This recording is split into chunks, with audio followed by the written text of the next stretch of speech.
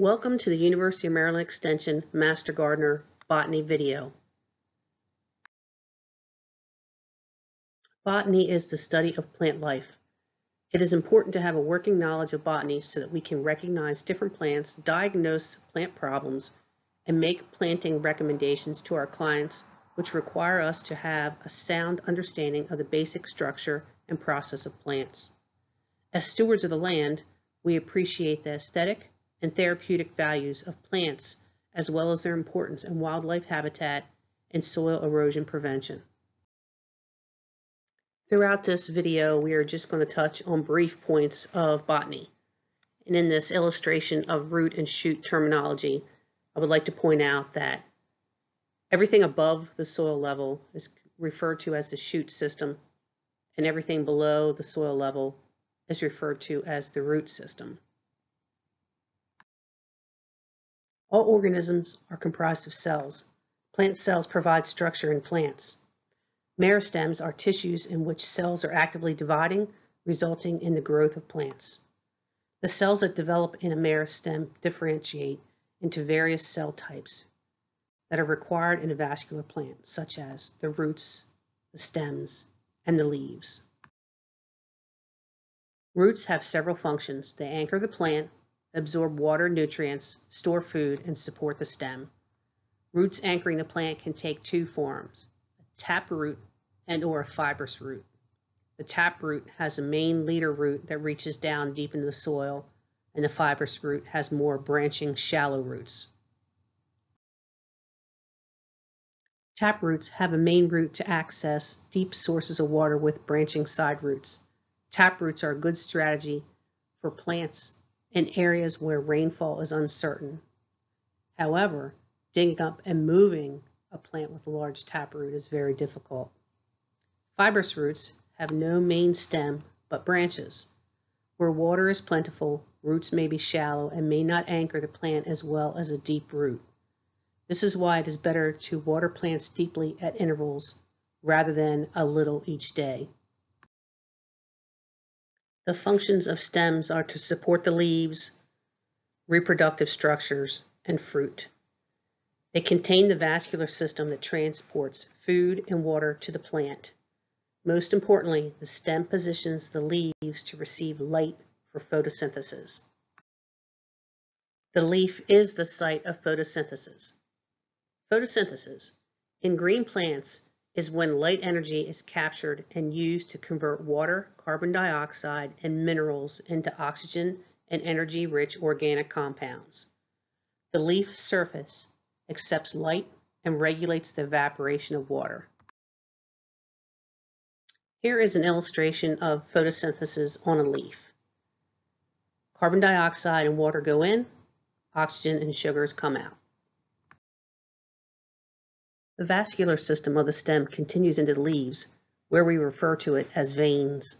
Several different vein patterns are seen in leaves and aid in their identification, such as veins in leaves can be parallel, such as in corn, dichotomous, such as in a ginkgo tree, pinnately veined, as in a beech tree, or palmately veined, as in a maple tree.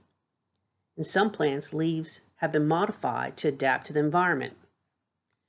Cactus spines are modified to discourage nibbling. Needles are modified for areas of dry wind and cold weather. And needles also contain resin for wound healing and fire. Regulation of plant growth. Plant growth and development requires three main metabolic processes: photosynthesis, respiration, and transpiration. The plant must maintain an appropriate balance among these three processes for optimum health. Photosynthesis is the process by which the plant makes its own food.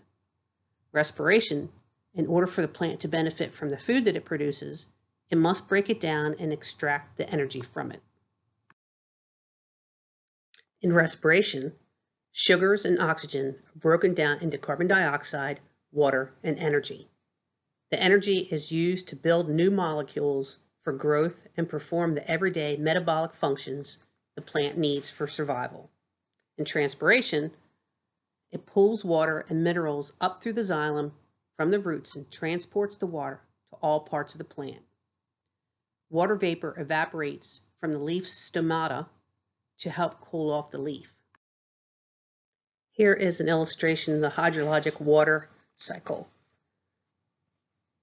As water evaporates from plants, condenses in clouds, falls back to the ground, is taken up by plants, or is run off and back into the oceans, lakes, rivers, and some stored in groundwater, but then others are evaporated back up into the system where it condenses out of the clouds and then creates rain precipitation again.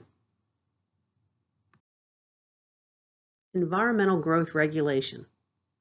Light influences plant growth by its quality through wavelength, quantity and duration through photoperiod. The relative lengths of night and day influence the flowering of some plants.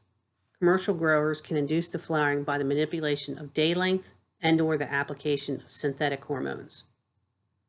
Plants can also respond to touch or physical stress in several ways. For example, strong winds result in shorter plants, and tendrils will curl around any object they encounter, and roots grow toward moist soil. Length of life. One way to classify plants is based on the length of their life. Annuals live for one growing season. In that season, they flower, set seed, and die. Biennial plants live for 2 seasons. The first year, they produce leaves, roots, and compact stems. Flowers are produced and seed developed in the second season. And perennials return year after year. USDA zones. The USDA classifies plants according to their hardiness. Hardiness refers to the lowest temperature that a plant will likely withstand. The United States and Canada are divided into 11 zones. Each zone is assigned a number that indicates what the average lowest temperature in that zone is likely to be. And remember, these zone numbers can change over time with climate change. Classification of plants. Each plant is assigned a 2-word Latin name that identifies it beyond a doubt. The 2 Latin words together name the species and are known as the binomial. Binomials were designed by Carl Linnaeus in the 18th century. He is considered the father of taxonomy, and he has named many plants that were sent to him from all over the world. Binomials are written in italics and are underlined. The first name is the genus, and it is always capitalized. The second word is the epithet, and it is not capitalized.